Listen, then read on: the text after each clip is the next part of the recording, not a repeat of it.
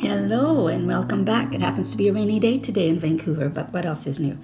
Anyway, continuing with the bird feeder kit from last couple episodes, we've used all the pieces except for the center post, which we already have with the coffee grinder. We used a cube from it, and now we are going to use the top bit, which on the last episode I told you, well, it already has this shape for a nice little roof, and now we're going to make the birdhouse. These two were made from this little bit of wood, plus a couple of extra bits, as you can see. This one, same thing, but I added a little chimney. Okay, like that. You can embellish these any way you want. Okay, so what we have here, if you do not have one of these that already has, or any piece of wood that looks similar to this, that has the roof angle, you can make your own. Just draw on the angle, and then you cut it with your miter. You go like that on one side, like that on the other side, as we learned last time. I'm not going to do that now because it's going to make a lot of noise, and I already have one prepared. If you do not have a little bit of wood like that, you can also use these cubes. If you stack them one on top of the other, like this, I know that you have an edge here, but the easy thing to do is you can use filler to fill in the gap, or just wrap it with paper and then paint over it. No one will ever know. Glue the paper on, nice and lots of glue, and you'll never know that it's 2 cubes for that shape. Okay, so you're going to need that. You're going to need, I'm using roofing shingles because I seem to have lots of them. So I'm using roofing shingles for the roof. Imagine that. I have ones that are flat in the bottom, or yes, flat, and then I have ones that have been cut out, which are the ones that I used in my dollhouse that have these little edges. You can use whichever one. In this house, I used a piece of cardstock. As you can see, I just bent it over, a little piece of card, and bent it over to make the roof. This one, I used the little shingle. Now we also need a little bit for the bottom, and you can use a little bit of wood from here as well. Just going to cut it to the size. Okay, so we're just going to cut the size of the base that you want, or you can cut it from a popsicle stick. However you get your wood. We discussed wood last time, so I'm not going to go through that.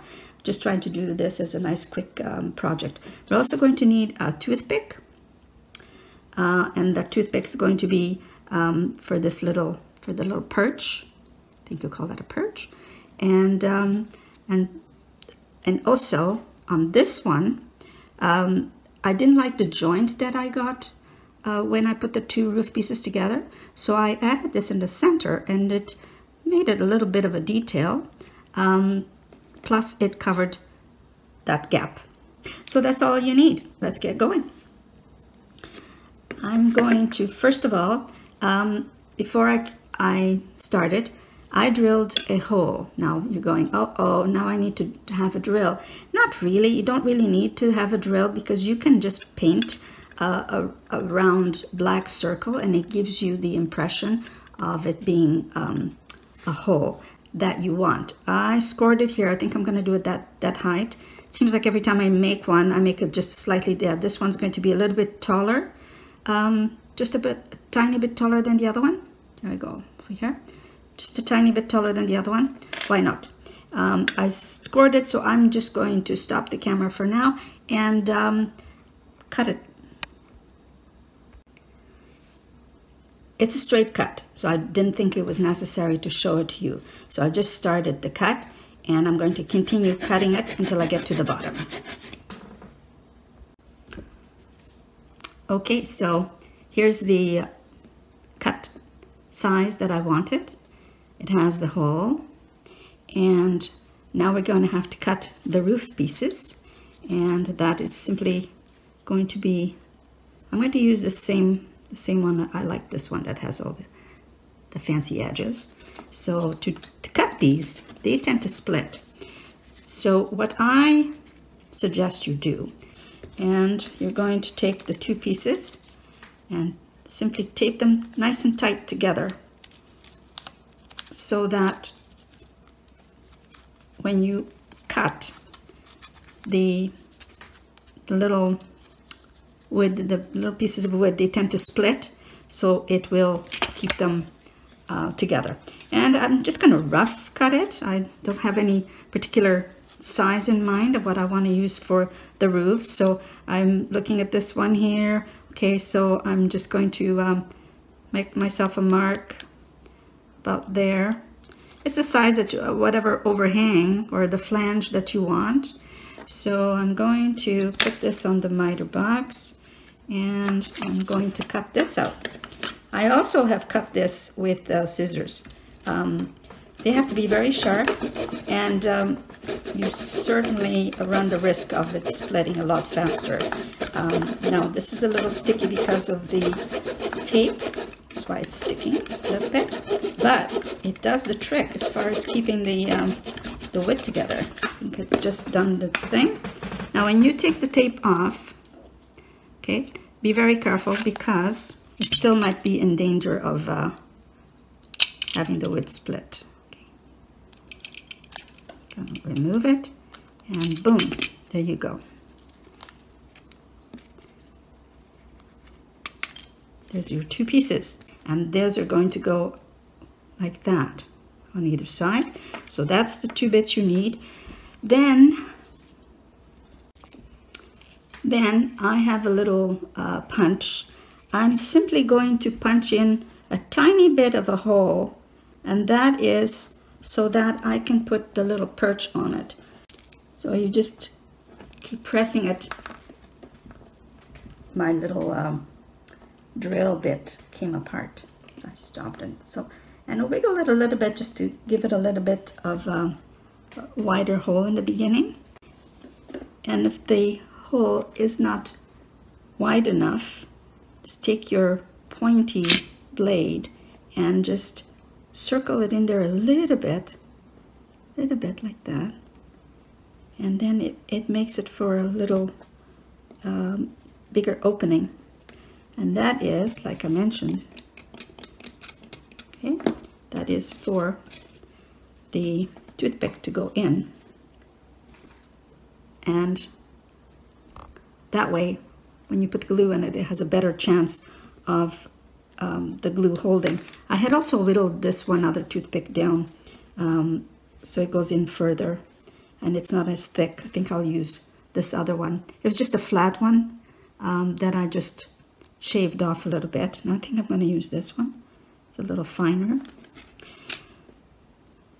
And, well, I don't really need the miter, but since it's here, I'm going to cut it like that. You can always cut it back a little bit once it's installed. You can always, you know, if it's too big, cut it a little bit more. There you go. And you know, it doesn't have to be perfectly great, because this is a birdhouse. I think it's meant to be rustic. Let me use that. Okay, so now we have the perch, the roof. We need the base.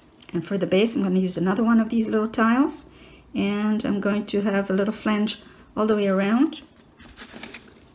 Like so. I'm going to measure it up. And I'm going to cut it like this. I'm giving myself about 1/8 of an inch all the way around. Good now. And so now you have the base.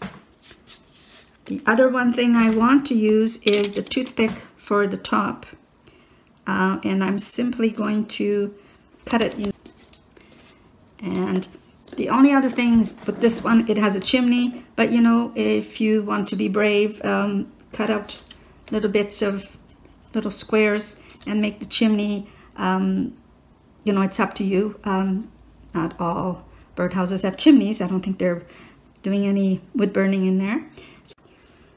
Well, before we put the house together, I'm going to paint it because it's easier to paint it now than it is afterwards.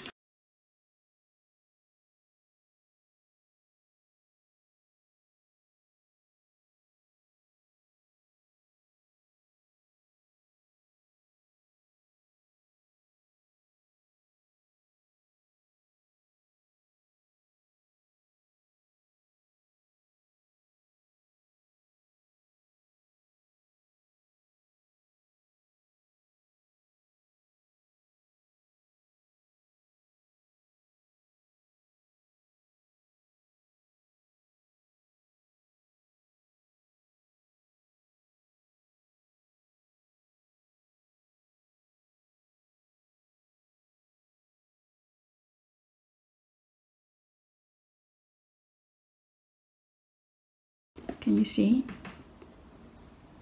Okay, and I'm going to do it on the other side.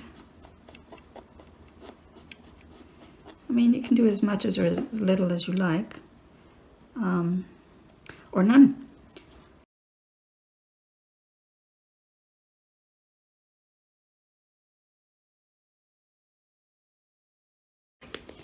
And the other thing we're going to do now is I'm going to paint the black hole. I actually have paint in there because I made the hole. Now, I don't know if you've seen these before. They were the dollar store. And they just come pre-filled with water. I think it's watercolor. Okay, everything's pretty much dry. So I shall start with the bottom of the birdhouse. And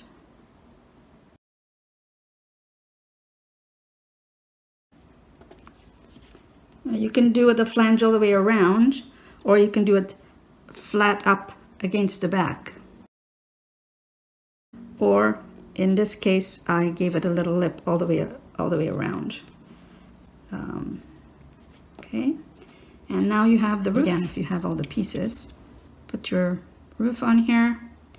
Again, I'm dividing up the roof a little bit between the back and the front. And the other side, I'm not allowing it to join together on the top because I like the way that this looks on top of here. It just sort of gives them an additional perch. So I create the indent, the ridge. Sorry. And I'm going to put glue on this little ridge.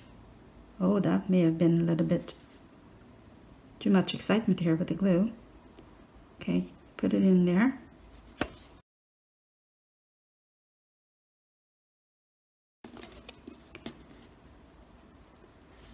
And then I put that on top, and I'm allowing it to go to the front a little bit more than the back, in case the bird's little friend wants to come and perch up on top. Okay, so that's it kind of going on. And then this little bit, I'm just going to put the glue on the tip. And because my glue dries clear, I'm going to be generous with it and just put a whole bunch into the hole. Okay, that might be too big. I'm going to cut it down a little bit. Okay. There you go. And now on one of these, I actually put a little little metal ring around it, give it a little bit of detail. So when this is dry, you can detail it whichever way you like. This one turns out to be a little bit dark, so I like the brighter colors.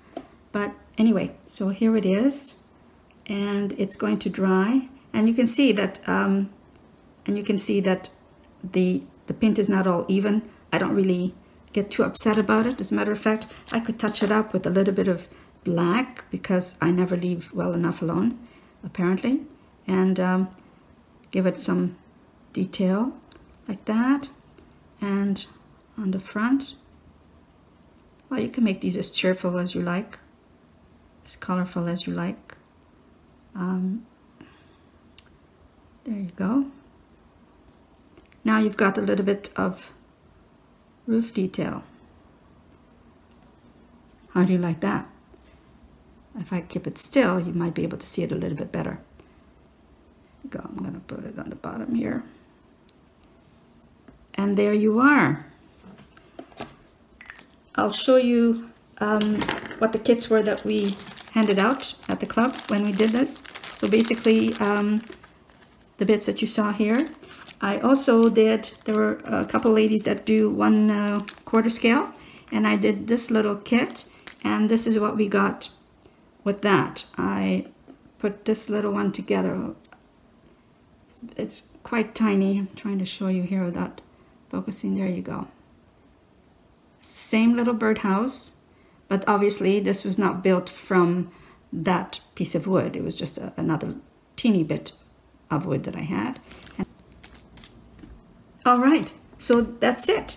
Another cute little birdhouse for your birds, and when you embellish it with little twigs and whatnot, you'll get a lot more detail on it and brighten it up. I put a butterfly on this one, some flowers and twigs will do the trick on here too. If you enjoyed this quick tutorial, and come back for the next time, which will have nothing to do with birds or bird feeders. I promise. I think we're all done.